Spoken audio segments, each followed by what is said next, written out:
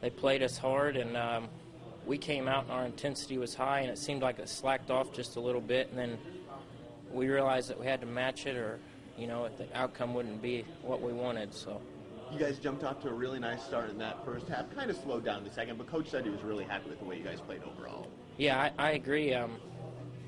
We came out firing on all cylinders and scored a few touchdowns.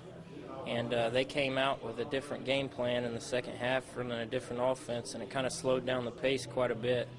And, there's not much we can do about that. They were running time off the clock, but, we ended up pulling out with a victory. So you guys played, going back to St. Ambrose, played a great second half, played a great first half versus Marion. How do you guys keep the consistency throughout a game? I think we're a great football team, but I feel like we're still smoking. The fire hasn't lit yet.